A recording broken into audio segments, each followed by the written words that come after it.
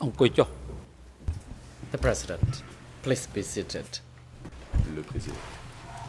Veuillez vous asseoir.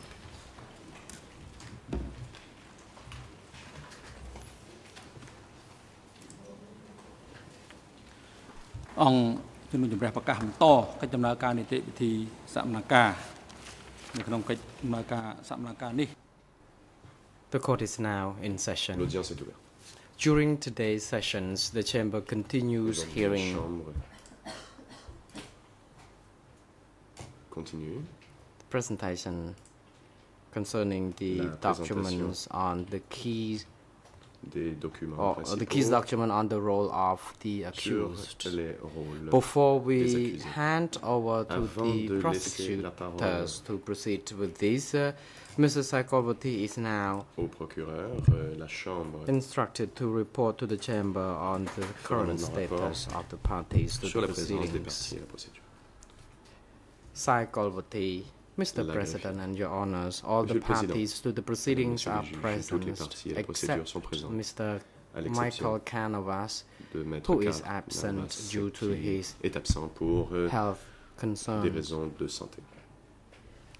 Mr. Pek Ang, the co-lead lawyer for the civil parties, is absent due to his personal health concerns. And Mr. Ingsari is present in his holding cell, while Mr. Kilsampon is also present in the holding cell due to their respective health concerns. Ces deux accusés sont dans les cellules de détention temporaire pour des raisons de santé. M. Nunchia, lui, est toujours hospitalisé. Le Président. The President. Thank you. The chamber would like to now rule on the objection of the Kilsampon defense that concern documents identified by the co-prosecutors.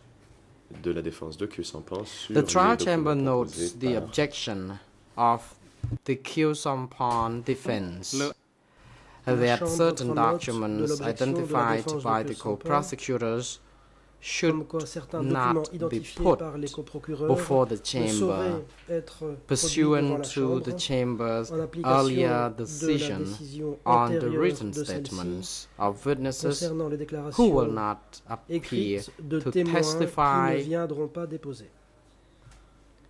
Document E96/7.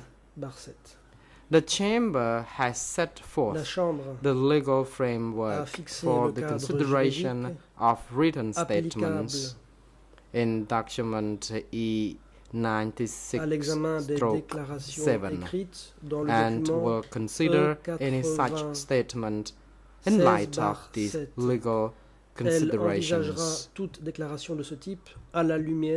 The chamber notes that all documents which were objected to by the Kilsampon defense concern individuals who are now deceased, and the chamber finds them to be sufficiently relevant and reliable to be put before it.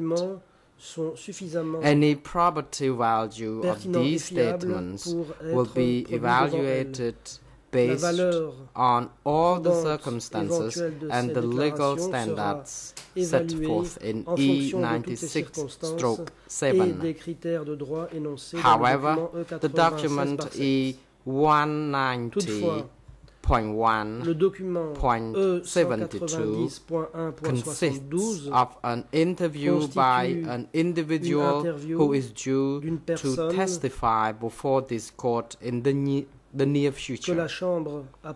Therefore, the co-prosecutor will be allowed to introduce the document during the testimony of this individual. Any objection to the document can be presented at that juncture.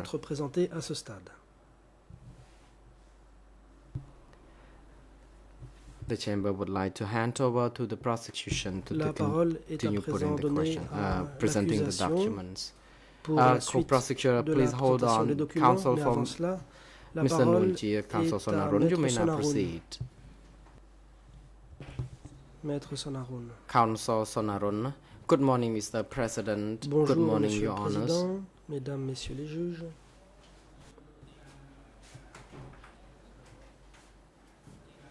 Following the medical report by the treating doctors at the Khmer Soviet Friendship Hospital regarding my client, En ce qui concerne Nuon Chea, rapport and médical as the de counsels for l'hôpital Mr. de Nuon l'amitié qui est Chea, we would like khméro-soviétique sur mon to client, have a few comments for the nous chamber avons with Mr. quelques President's leave. observations à faire si The la President, Chambre you nous may y proceed. autorise.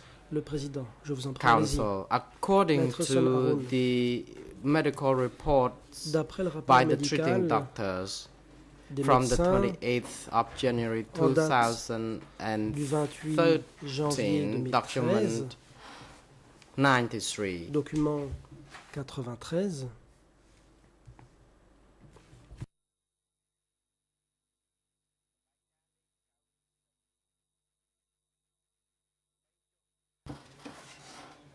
this document was signed by 3 document doctors, signé par 3 médecins, including Dr. Nghi Meng, dont le docteur Nghi who Meng. said that Mr. Nuon Chea's health condition was improving. Il On y the fait 29 état of d'une January amélioration de l'état de santé de 2013, Nuon Chea. Le 29 the janvier, treating doctors les médecins traitants of Mr. Nuon Chea de M. Nuon Chea went to visit him. At the same l'ont time, ausculté. Mr. Nuon Chea invited his family members, Nuon Chea all his a family invité members, to come around him Sa famille as soon as à lui possible rendre visite dès que In possible.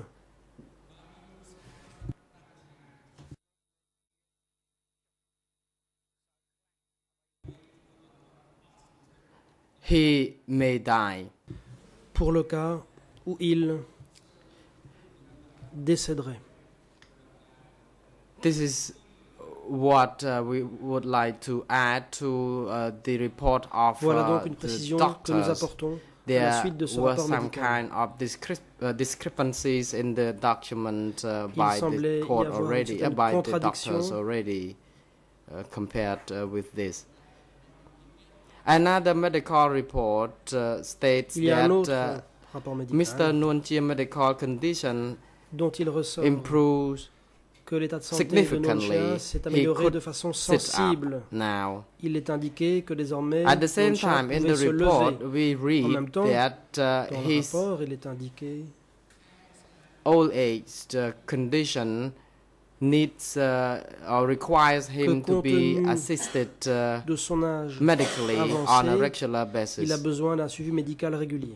On another report Dans un on the autre rapport 30th of January daté du 30 janvier, 2013, report number 100 C'est le rapport indicates numéro 100 that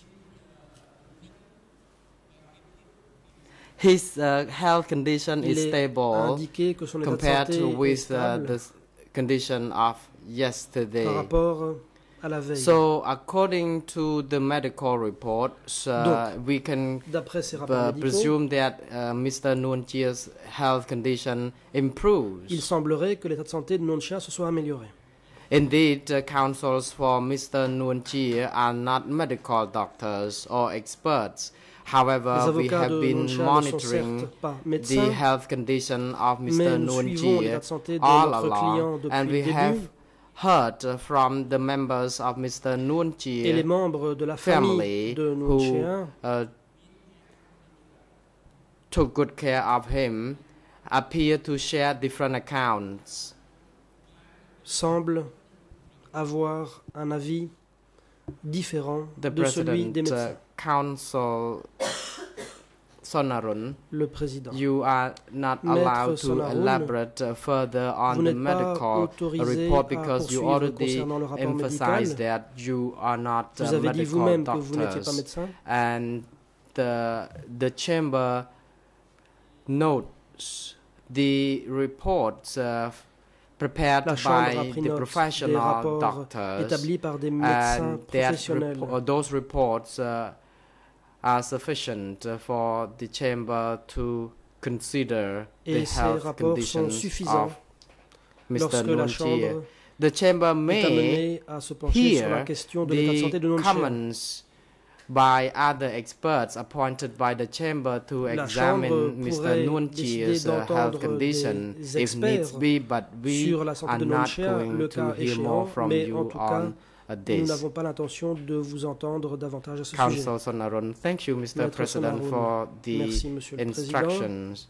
pour and ces advice. I would like to proceed to another J'aimerais point. passer à autre chose. The President, Le Président, you are not allowed to make further comments vous n'êtes concerning plus the autorisé medical condition à faire of d'observations sur the l'état de santé accused de votre Nunchi. client The Nunchia. chamber wishes to leave it to the medical doctors La Chambre at the Khmer Soviet s'en remet Friendship Hospital aux médecins who de l'hôpital de l'amitié are on khmero-soviétique, to give medical lesquels care service to Mr. Nunchi, sont là and they are pour, appointed by the chamber. soigner Unless l'accusé. you have other issue to Après avoir raise, été you désigné are not par la Chambre allowed pour to ce faire. go back Si to the vous same medical n'avez pas d'autres issue of the observations à accused. faire, Council Sonaron, vous n'êtes I would like to also plus have autorisé another à point to parler de raise, cela. which is not Maître Sonaron, relevant to the Autre medical chose. report. We received a ceci ne concerne letter pas le rapport from médical. Nous Mr. avons reçu une lettre. Claude. The letter was sent to Mr. Palaprum that de Monsieur Mr. Claude Nunchi envoyé à would be Monsieur discharged from comme the quoi hospital Nunchia at 2 serait p.m. autorisé à quitter The l'hôpital letter à 14 heures. itself took us by surprise. Nous avons été surpris par cette lettre. The President, Le though you Président, said it's not relevant to medical vous issue, dites que ça ne concerne it is. pas une question médicale. and Or, the chamber already Ce n'est pas le cas.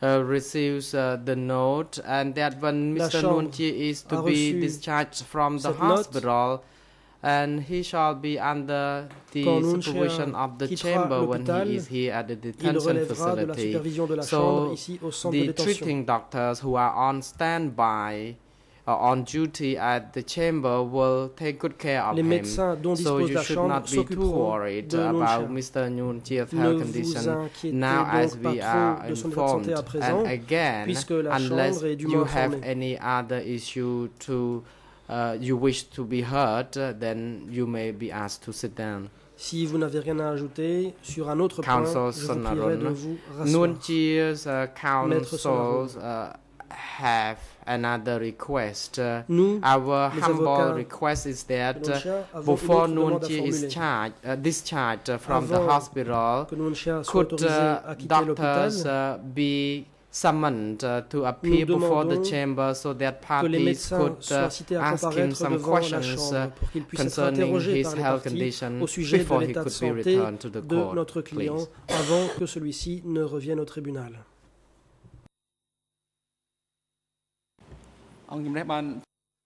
The President, the Le chamber Président. has made it clear La this Chambre is s'est not prononcée clairement. the expected procedures, and the chamber sees there is Telle n'est no pas la procédure need prévue. to do that, La Chambre and we considère take qu'il est that inutile de request as procéder comme demandé. inappropriate.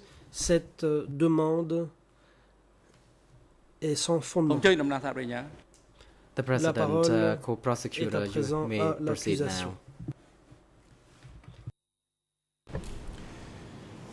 Thank you, Mr. President. Good Le morning, coprocureur Your Honours. international. Good morning, Council Merci. and members of the public. Bonjour à tous. We continue this morning our Ce presentation matin, nous allons of continuer à présenter documents relevant des to the documents role of the accused Khieu portant sur Samphan. le rôle de l'accusé Khieu Samphan. And by way of a brief recap, yesterday afternoon Pour we récapituler, looked at the Hier après-midi, interviews nous avons examiné between Khieu Samphan and the co-investigating les PV judges, d'audition de Khieu and Samphan, we then proceeded établis par les to co-juges d'instruction. look at the Puis, issue of his Nous sommes attendance passés à la at question the de sa présence meetings of the aux leadership réunions de of the Communist Party l'appareil of de Kampuchea, direction du as PCK, evidenced by the surviving records, en nous and we appuyant then sur les proceeded documents to dont nous disposons encore à ce jour. present documents that Ensuite, relate to the establishment of democratic Kampuchea, the resignation of Norodom Sihanouk, and the appointment of Khieu Samphan as president of the State Presidium of the new state. We saw a brief video footage which essentially contained images of the return of the late Norodom Sihanouk to Cambodia in September 1975. We now move on to the next document in this topic, and this document dates from January 1976. It is a report of a speech delivered by Khieu Samphan. The speech itself was delivered on the 14th of December 1975. The document is found in E3/273. It is a Foreign Broadcast Information Service transcription, and it is entitled Text of Deputy Prime Minister Khieu Samphan's report on the new draft constitution delivered at 14 December 1975, Third National Congress in Phnom Penh recorded. And if we look at that document, Your Honours, examinons ce document. And we will try and display it on the screen for the public and Nous aimerions le faire afficher à l'écran. What is important or relevant about this document is l'important, c'est la pertinence de ce document réside dans ceci. Essentially reflects the role played by Khieu Samphan in the creation of the new state and its institutions. And it also reflects some of the principles which underpin the new state. Now, if we start at Khmer ERN 00657-438, French 00725-796, and English 00167-811. We see an important passage here because it discusses the previous National Congress, the Second National Congress, about which we have already heard evidence. This is the Congress held in February 1975, which, according to the documents we've seen, condemned to death the 7 super traders, as they were called. Now, this is what the document, or the report of Khieu Samphan states, referring to that earlier Congress. The Second National Congress was then held in February and stressed our domestic and foreign policies, which consisted of 1. Attacking and driving out the US imperialist aggressors, 2. Condemning and punishing the 7 traitors, Lon Nol, Serik Matak, Sonyok Tan, Cheng Heng, Intam, Long Boret, Sostene Fernandez, the arch-anti-national, arch-fascist and arch-corrupt traitors, and 3, upholding the stand of great national solidarity. 2 paragraphs down, the document reflects on the victory of the 17th of April, as seen by the Khmer Rouge, and states the following, quote, on 17 April 1975, our revolutionary army, people, workers, peasants, and the entire nation achieved total victory. At that time, we faced many new tasks, including the task of protecting and preserving the gains of the victory, the task of smashing all US imperialist plans prepared against us after they lost the war, and the task of solving the problems of livelihood of the people.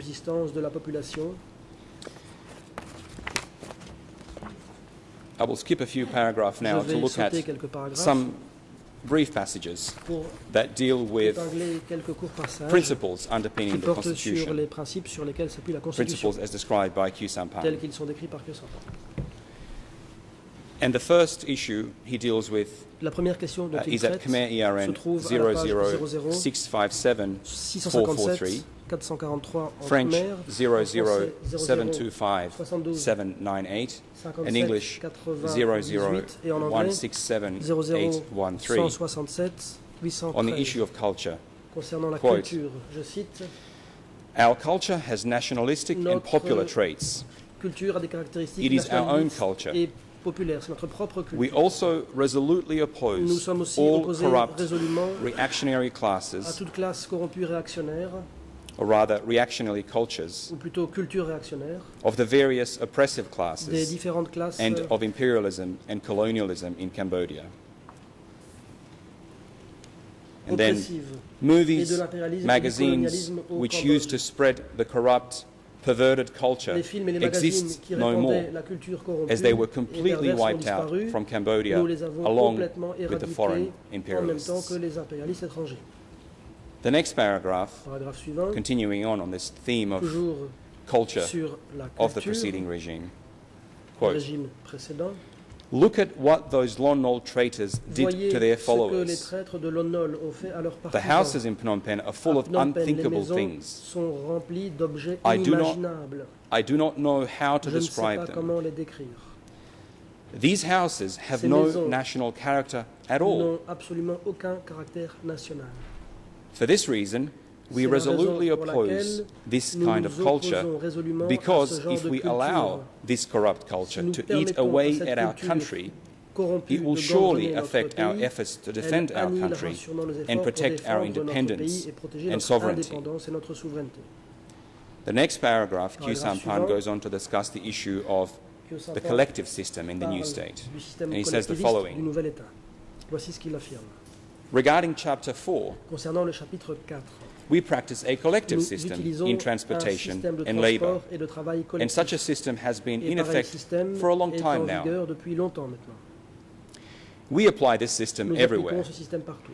We did it before Nous le faisions liberation avant la libération and we continue to do et it nous at present continuons à le faire à throughout présent the dans country, tout le pays, in all factories toutes les as well usines, as at all ainsi production que sur tous les sites. sites de production. He then goes on to discuss the Ensuite, institutions of the Il new parle des state, institutions du nouvel État, including the People's Assembly, dont l'Assemblée which des he says représentants has du the peuple, power qui, d'après lui, to establish est habilité political lines. à fixer la ligne politique. But in the interest of time, I will move Mais through this pour rather gagner du quickly and temps, just je look vais at passer rapidement the là-dessus. passage that Prenons deals with the juste un judiciary. extrait qui porte sur This l'appareil is at judiciaire. Khmer ERN En Khmer, 00657 657 French 445, 00725 799, and English 00999 et en anglais 167 167 814. 814. And he says the following. L'interprète se reprend As you can 799, see, non pas 999. under Voici ce qu'il Chapter dit. 7 Comme on on le justice, voit dans le cadre du the tribunal chapitre belongs to the people, 7 sur la justice, le working tribunal to appartient au defend the peuple. people's Il liberties travaille and pour justice défendre la and justice et la punishing liberté all du activities peuple, which run counter pour to the state and people, réprimer toute This activité tribunal dirigée is contre l'État elected et le peuple. Ce and tribunal est élu appointed by the et ses Assembly of membres sont People's nommés par l'Assemblée des representatives. représentants du peuple. And skipping a couple of Je sentences, saute he then quelques deals phrases. with Ensuite, offences il en vient as described in the aux Constitution. infractions telles qu'elles sont Quote, définies dans la Constitution. activities defined Les as running activités counter to the contraires laws aux of lois the de state l'État are classified sont into classées two en deux categories. catégories. Those characterized by their Celles qui systemic sont de and nature dangerous nature systématique et to be dangereuse punished to the greatest et qui degree, appellent une sanction des and plus those of sévères, lesser importance et to celles be de dealt moindre with gravité through qui constructive appellent une re-education rééducation constructive within the framework dans le of state cadre des organisations organizations de l'État or within the ou framework of people's du peuple. organizations. And the last passage I wish to Dernier read from this passage document is at Khmer ERN Khmer 00657 657 450, French 450, 00725 802, and English 00167 00167 816. 816. This deals with the issue of religion Il est question ici de la in the new religion. state. Chapter 15, Article 20, stipulates that our people have the right to practice whatever religion they like and the right not to practice any religion at all. This is a new freedom for our people. Also, as stated in our Constitution, our stand is not to allow any foreign imperialists to use religion to subvert us. We are determined to fight them no matter what disguises they use. The imperialists continue to look for means to attack us, among which is the use of a religious cloak to infiltrate our country. We should thus oppose them at all costs. Your Honours, the Constitution itself is on the case file. It is document E3/259, and so the passages, or rather the articles of the Constitution, can be considered in conjunction with this report.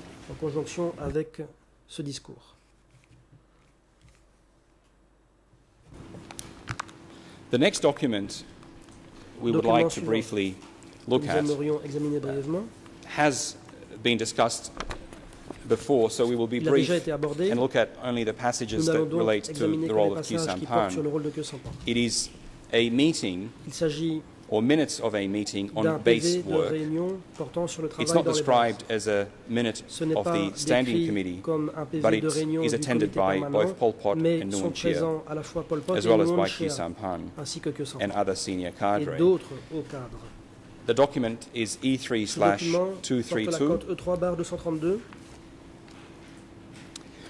and it is dated the 8th of March 1976. The committee or the leadership had met twice on this day, once to discuss broadcasting for the new elections. Khieu Samphan also attended that meeting. And then in the document we're looking at, a discussion is focused on the election itself and some other matters which we will consider briefly. If we can show that document on the screen on the first page, we see the attendance, and the people attending, as I indicated earlier, Comrade Secretary or Pol Pot, Comrade Deputy Secretary, of course Nuon Chea, and Comrade Hem or Khieu Samphan. The next in line is Comrade Doorn, who of course has been identified in evidence as the then head of the political office 870. If we look at that first page, Your Honours, the meeting starts with a report by Comrade Hem, and the minutes state the following. The report of Comrade Hem. 1. Comrade Hem reported to the base regarding the principles of the election of 20 March 76, the objectives of the election, the method of election, various characteristics to run for representative, the methods of education and propaganda, etc. The minutes then contain a number of additional opinions and explanations attributed to Ankar. Relevant for present purposes, particularly in light of the adoption of the new constitution and the report by Khieu Samphan, which we looked at, indicating that the Parliament has power to establish political lines, is the following passage. At Khmer ERN 000-171-18, French 00323-933, and English 00182-630. It's a section dealing with the education and propaganda, where the following is stated. Quote, if anyone asks, we must explain not to be wild and disorderly. Do not let it be seen that we want to suppress. At the same time, do not speak playfully about the assembly in front of the people, to let them see that we are deceptive and our assembly is worthless. In fact, it still remains the task of the party. The document is also relevant to the role of Khieu Samphan because of the other matters dealt with at that meeting that he was attending. And the other matters were reports by the then secretaries of three sectors, sectors 303, 106, and 103.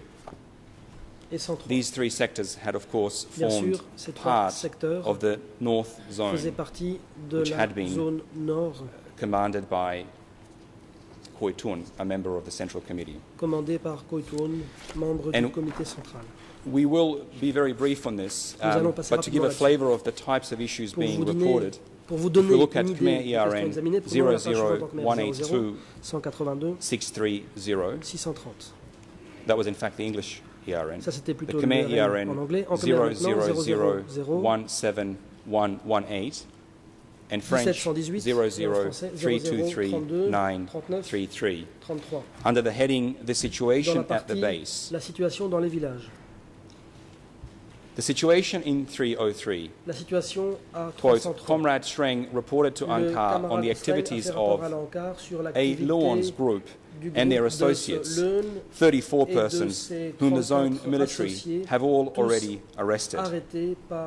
Next point, the group of Uk Mun, alias Uk Hong, which attempted to flee to southern Vietnam, and 4 or 5 of their associates, and asked for instructions from Ankar. The next report, on which follows immediately below, the situation in Sector 106, also discusses the enemy situation under B, and here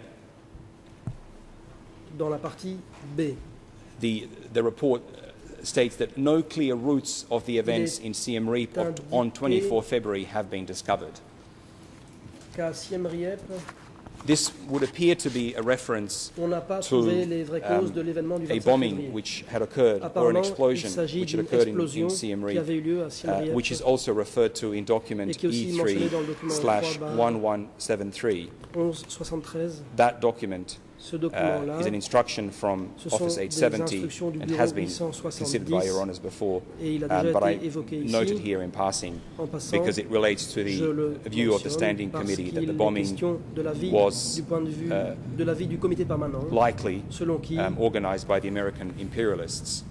Here in this Standing Committee, or in this meeting minute, we see that it is being investigated, or it would appear it is being investigated, and reports submitted. The next report is from Sector 103, where Comrade Hong is reporting, and at the end of his report he states the following, quote, as for the entire sector, there is no enemy activity, just groups fleeing in from different locations, like fleeing from 303 or from Kampong Chhnang. Since January, almost 100 have been arrested. Ankar then goes on to give instructions, and in the interest of time, I will skip that passage, and it has been considered before, and in particular during the testimony of Professor Chandler. But before we leave this document, and if we could have the first page on the screen again, there's one aspect of this document, an additional aspect that is of particular relevance, and it is the attendance and the fate of those attending.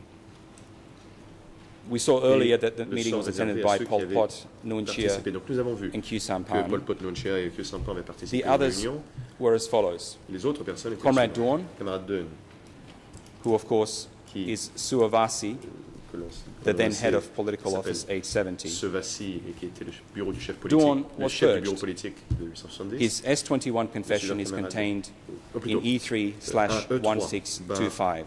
It is dated the 19th of February 1977, so less than a year after this meeting. The next attendee, Comrade Shreng, one of the sector secretaries who we saw earlier was reporting. He was also purged. His S21 confession is contained in E3/2795 and E3/135. His full name is Cho Chan, alias Shreng, and the confession is dated the 3rd of April 1977. The next attendee, Comrade Hong, who, as we saw earlier, was reporting on Sector 103. He too was killed. His S21 confession is contained in E3/2470. His full name is Bupat, alias Hong. The confession is dated the 16th of January 1978. And lastly, Comrade Tuch, who also attended.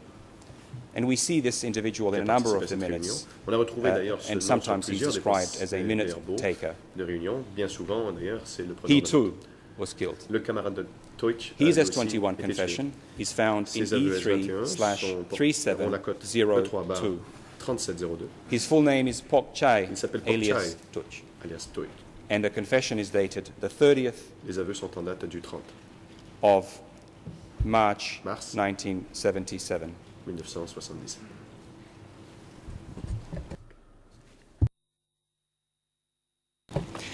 Just realizing that I skipped one individual just before Comrade Tuch. His name is Comrade Sot, also one of the individuals who reported. And again, he was purged. His S21 confession is found in E3/1754. His full name is Pa Pao, alias Sot, and the confession is dated the 19th of March 1977. The relevance of this document, Your Honours, of course, insofar as it relates to these individuals, is that everyone attending the meeting, senior people, as the minutes indicate, except for Pol Pot, Nuon Chea, and Khieu Samphan, was killed in S21.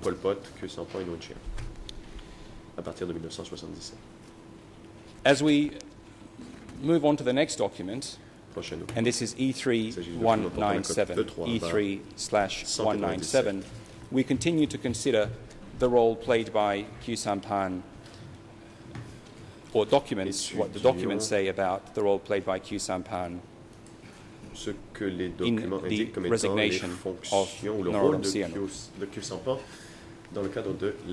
This document is described as a minute of a meeting of the Standing Committee, and it is a meeting on the issue of the front, 11th of March 1976. We have seen it before, so we will move through it fairly quickly. We see on the first page of the document the sole item on the agenda is Sihanouk's resignation. And the document states under number 1 that Comrade Hem reported to the Standing Committee on the resignation of Sihanouk. A number of opinions are then expressed in relation to the intended or offered resignation by Norodom Sihanouk. And I will quote briefly, so Section 2, Opinions of ANCAR, under number 1A, examining the reasons for the resignation, the long-term reason, quote, fundamental class conflict between him and his family and the revolution. He cannot live with us. In the past, he could only as a tactic. Since we operated tactically, he could go along with us. He did not just resign one time, he resigned since 1971. And 2 paragraphs below that, there are further comments describing this resignation. But I will move on in the interest of time and skip to the section of the meeting that deals with, or rather a resumption of the same meeting on the evening of the 13th of March. This is at Khmer ERN 000000747, French 00334963, and English 0018264. So section 3 of the report, entitled Opinions of Ankara, Meeting of the Meeting of the 13th. Quote, Comrade Hem reported to the Standing Committee on the Sihanouk problem. He has decided absolutely to resign his position. He explained that Ankara should take pity on him, that he would even crawl and show the gesture of respect. Whatever, just let him resign. There were then comments attributed to the Comrade Secretary, and those comments include the following. Under number 3, sent a wire for his children to come immediately, explaining that they are coming for the New Year's and the independence celebrations. We want to resolve this problem cleanly. We must resolve it like this to the benefit of the revolution. And the next passage before we leave this document is at Khmer ERN 00000748, English 00182641, and French 003349663.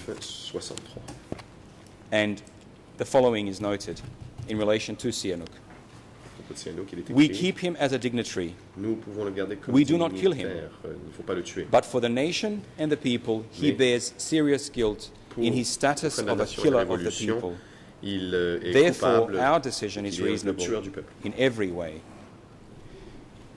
And then this, we will maintain him, but if he keeps on struggling to free himself, we must end it. In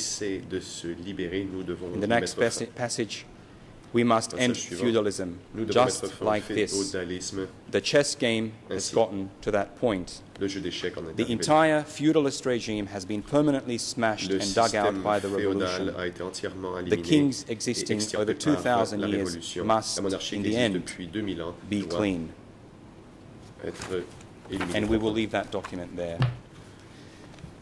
Your Honours, the next record that we wish to display or put before you today is a video recording. It is found in document D233/110.1.1.62R. It dates from October 1975, so the period immediately preceding this resignation.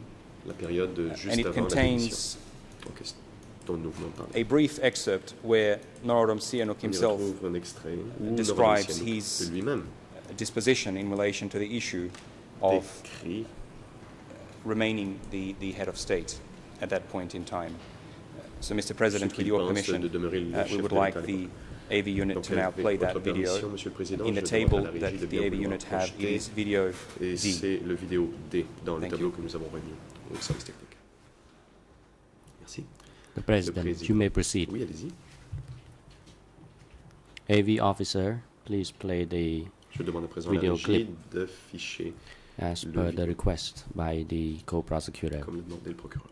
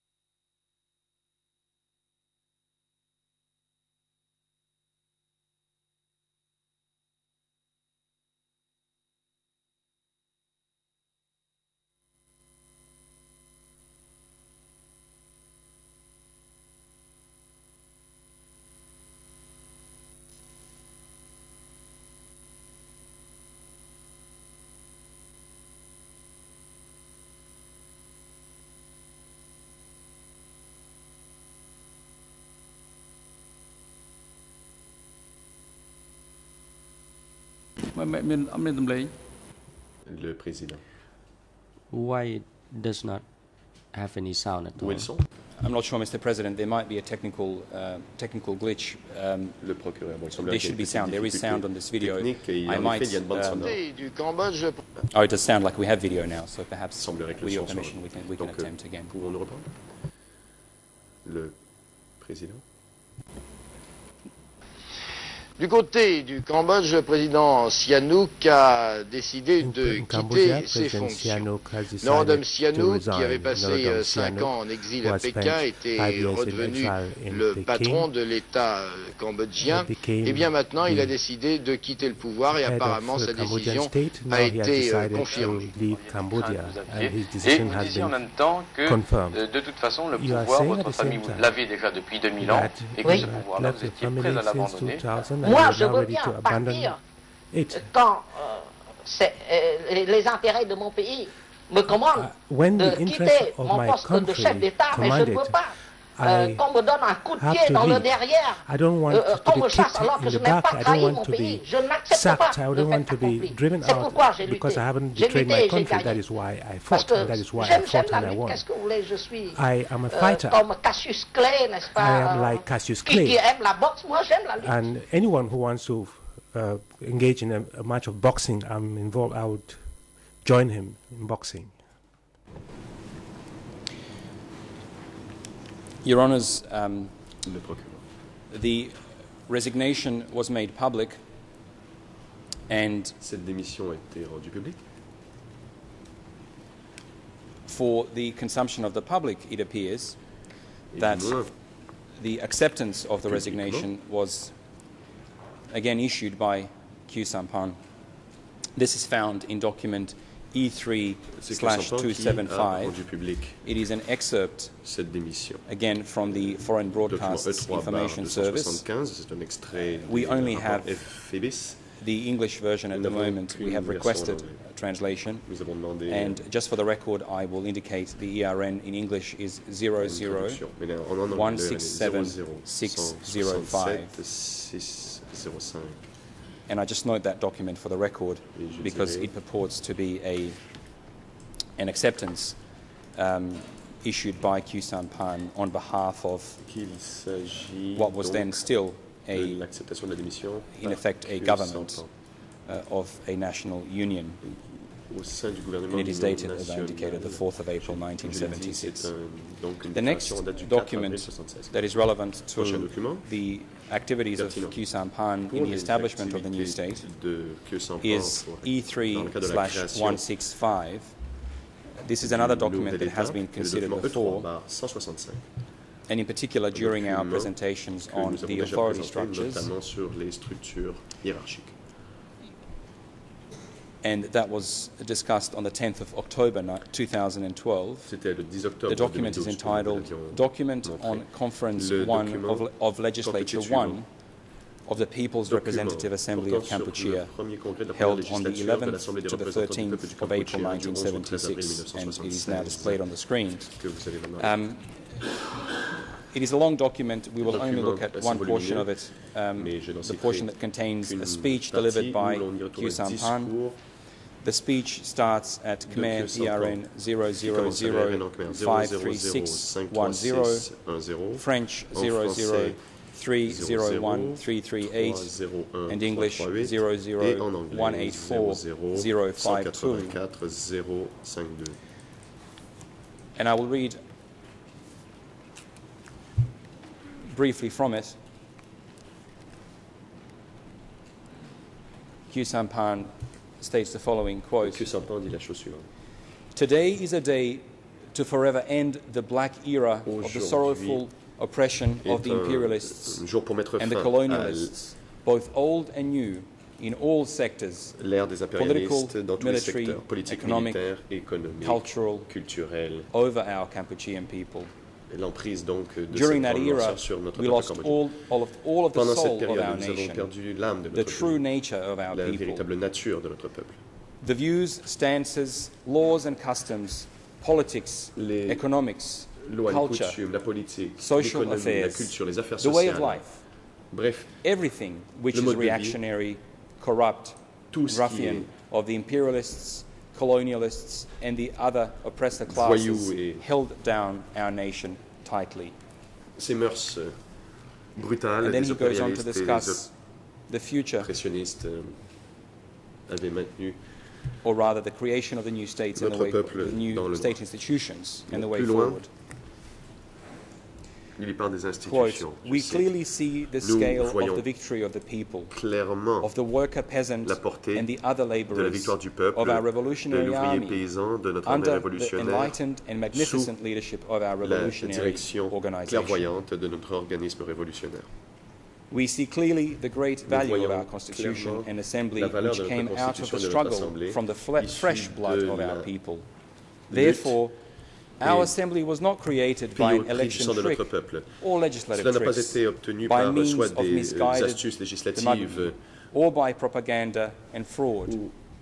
And neither was it created through begging or surrendering to the imperialists, colonialists, or other oppressor classes.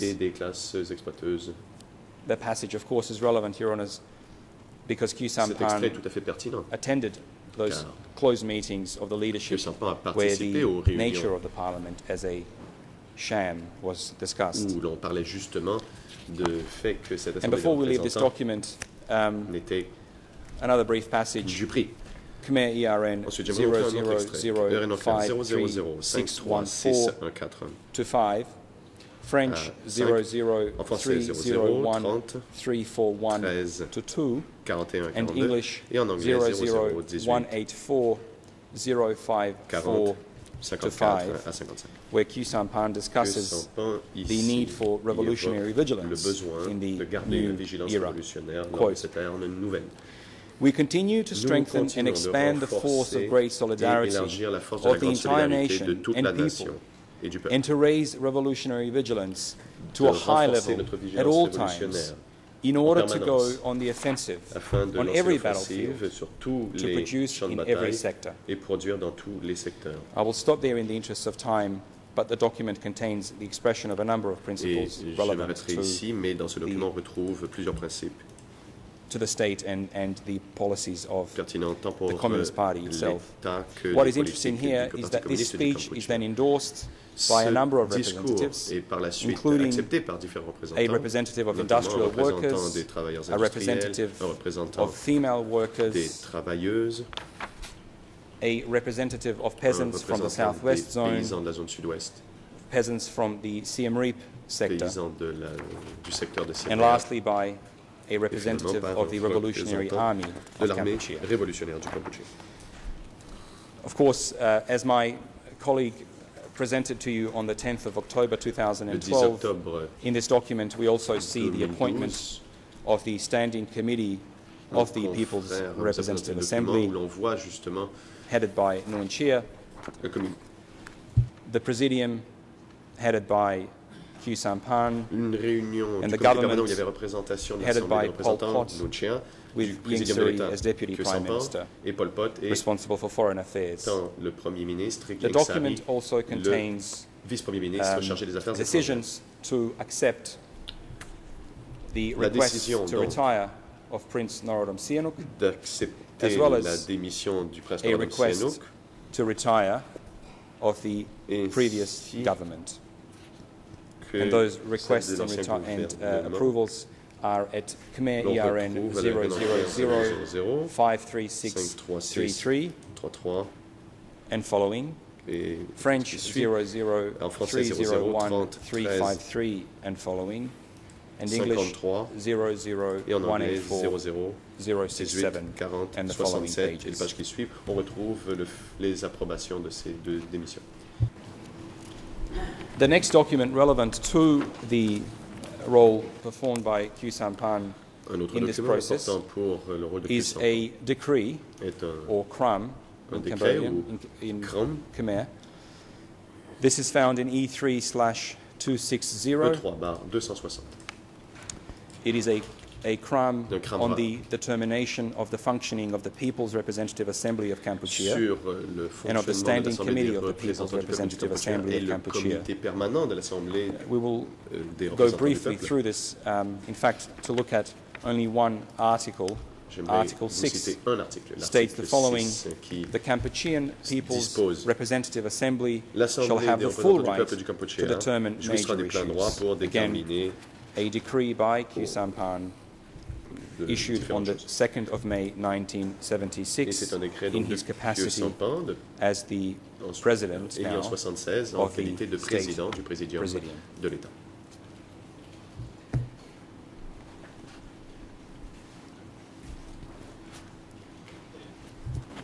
We will now briefly look at the issue of the trips which Khieu Samphan undertook into the countryside in his role as President of the State Presidium, where he was able to visit work sites and cooperatives and various other locations. One such report can be found in E3/273. So that is again an extract from the Foreign Broadcast Information Service. A Khmer translation is unfortunately not available. We have requested it. The French ERN is 00725 804 and 00167 844 for English. Rather than display the document, I will just indicate that it reports a 3-day tour of the North, which Norodom Sihanouk undertook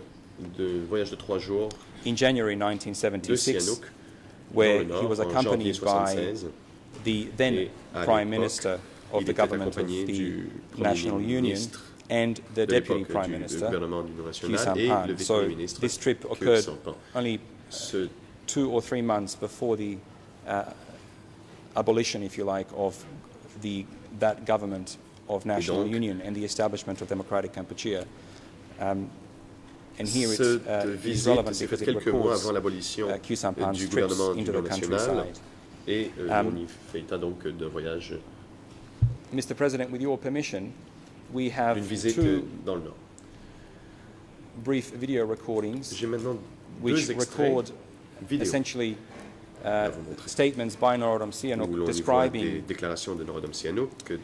his return to Cambodia and his trips to these cooperatives and his description of what he saw in those cooperatives. The first video is D299.1.42R, and the second one is D108/32.2R. And with your permission, Mr. President, if I could ask the AV unit to now play videos F and video H. There are 2 video segments of approximately 4 and 2 minutes respectively. With your permission, Mr. President, we will play them now. Monsieur le Président. Le Président. President, you may proceed. Allez-y. AV booth officers are now instructed to play the video clips de projeter les extraits vidéo comme l'a demandé le procureur.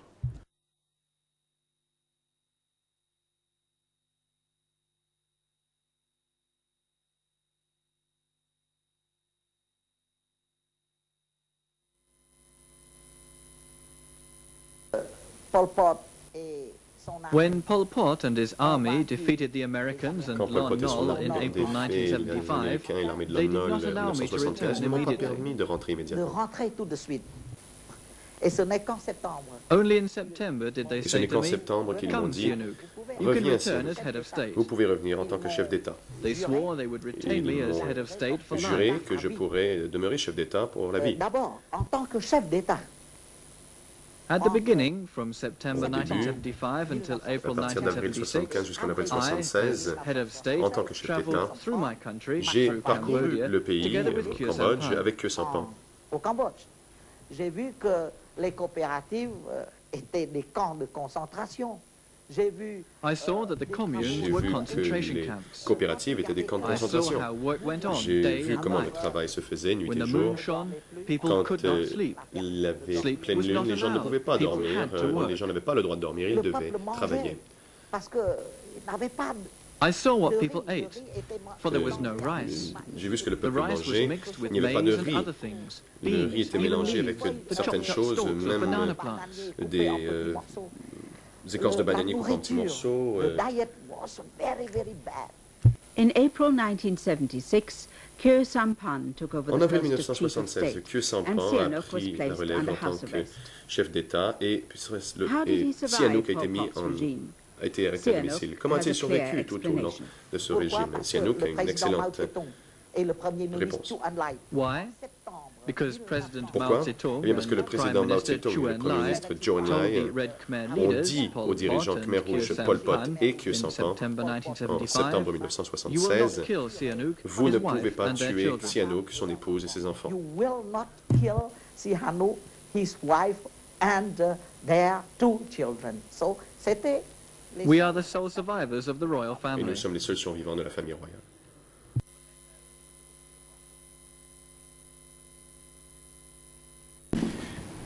And now the second segment, Your Honours, I believe a brief period is required for the AV unit to set up the second segment, which is approximately 2 minutes long. Qui dure 2 minutes. Il faut laisser à la régie le temps de le faire.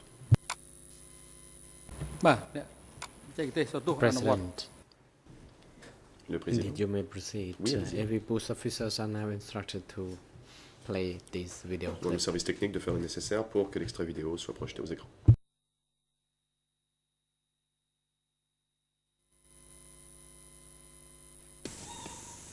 I did not see the killing fields.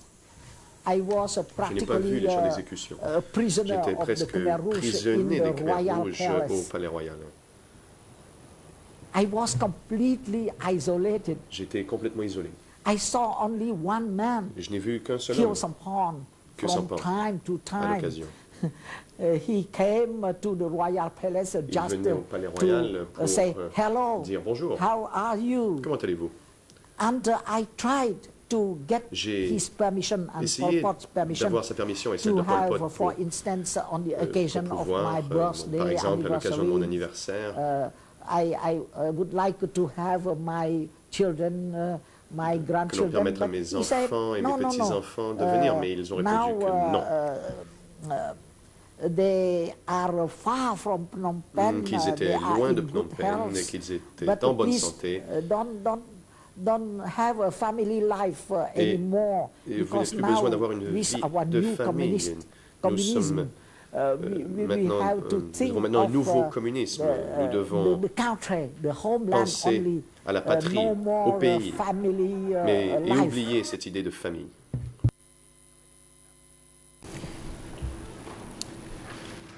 Mr. President, the next topic which I wish to turn to now would be speeches delivered by Khieu Samphan throughout the period 1975 to 1979. I'm mindful of the time.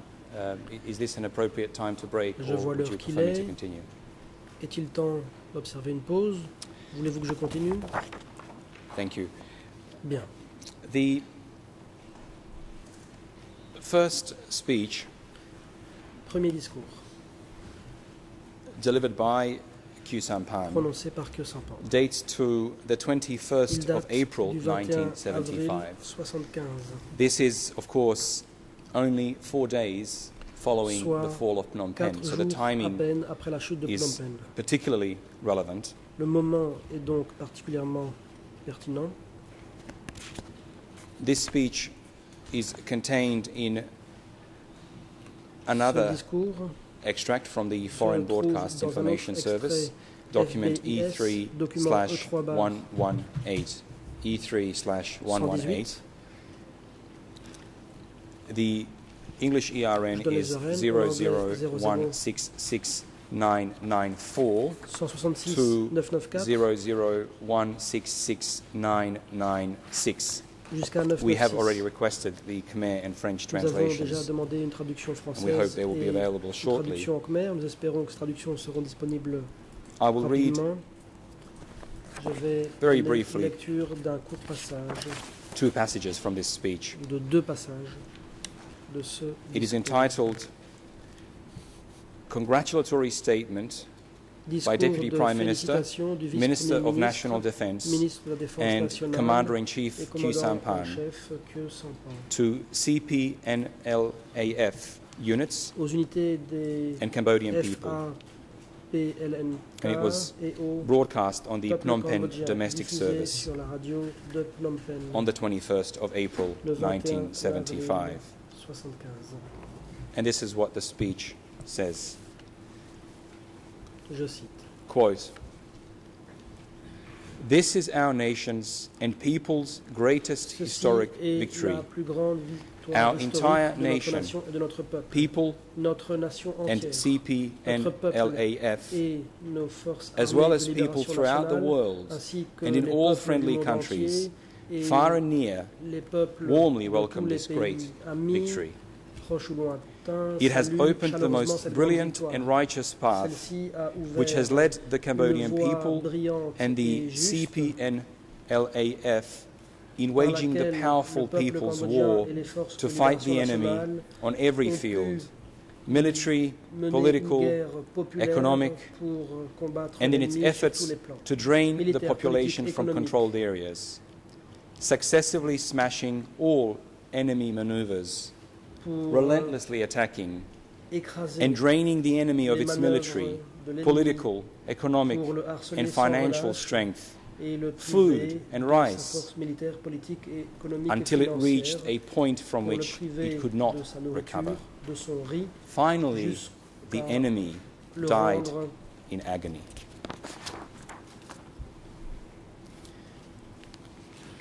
And the next passage that I wish to read at English ERN 00166-995 looks to the future, and it says the following: "However, there will certainly be many obstacles in carrying out our task of national defense and construction which lies ahead.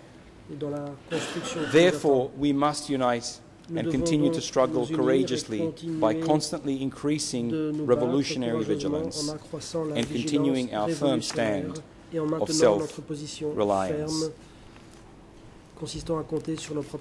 Of course, Your Honours, the relevance of this document is that it records a speech given only days following the fall of Phnom Penh, and at a time during which, according to witness testimony you've heard, the evacuations were still continuing. And it is relevant also in light of Khieu Samphan's claim to the co-investigating judges in the document we saw yesterday that he felt sad about the evacuations. The next document, which relates to the events in April 1975, and I mention it here because it builds on that speech that we just saw. It is a note by the late Norodom Sihanouk, and it is document 10.18. It is written in French. It is a handwritten note. C'est une note manuscrite rédigée en français. It is only one page. Elle ne fait qu'une page. We have requested a translation into Khmer. We have an English translation and the French original available at the moment. L'original est en français. And I will read briefly from it. Je vais lire brièvement. It was written in Beijing on the 28th of March 2007, and it states, "On 17 April 1975, from Beijing, PRC, I sent to His Excellency Khieu Samphan a message of congratulation and admiration on the occasion of the very great victory of our heroic and glorious, in inverted commas, AFNLC, Armed Forces of National Liberation of Cambodia, in Phnom Penh, and expressed to the Khmer Rouge, who are in state power from now on, my desire to return without delay to our country in order to be able to live among the Khmer nation and people. Now it is our people that the Khmer Rouge wanted and wants at any price to break from me and the monarchy. I received from His Excellency Khieu Samphan an official response in which there was a fatal epidemic in Phnom Penh that obliged the Khmer Rouge to evacuate people from the capital to the countryside and asked me to report later about my return to the country. Again, Your Honours, this is relevant because it contains a recording of statements made by Khieu Samphan, in this case to the late Norodom Sihanouk, immediately upon the fall of Phnom Penh. As we move on now to other speeches delivered by Khieu Samphan, which, as we will see, contain endorsement of CPK policy and decisions. Avalise les décisions et la politique du PCK. The first document is the 17th of April 1976 speech. C'est le discours prononcé le 17 avril 1976. That was delivered by Khieu Samphan on the occasion of the first anniversary of the fall of Phnom Penh.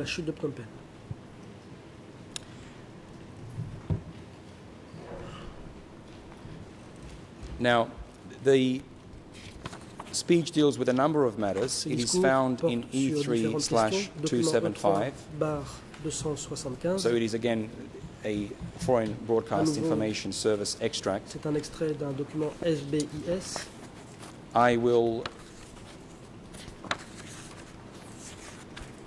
be selective in the passages, given that we have limited time. We only have an English version at the moment. We've requested translations into Khmer and French. At English ERN 00167-631, Khieu Samphan again endorses and celebrates the 17th of April victory.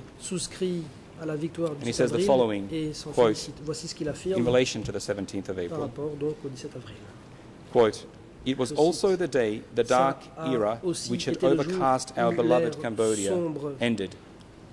It was the day when all sorts of sufferings and misery of our workers and peasants who had lived for a long time in filth and misery under the oppression of the imperialists, colonialists, and all stripes of reactionaries ended. The next passage immediately below is as follows.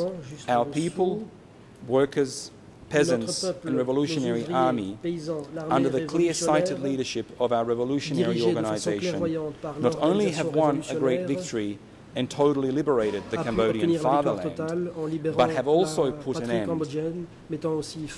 to the dark era that had hung over them for thousands of years and liberated themselves from the oppressive yoke of imperialism, old and new colonialism, and that of all other oppressive reactionary forces. There are several more excerpts in this document, Mr. President. Would you like to take a break now? Extrait. J'aimerais donc demander que l'on observe une pause à présent. Le Président. The President. Yes, it is now appropriate time Le moment for est venu d'observer une pause. For 20 minutes. Les débats reprendront dans 20 minutes. The next session will be resumed at 11 o'clock. Soit à 11 heures. សូមអញ្ជើញក្រោយឈរ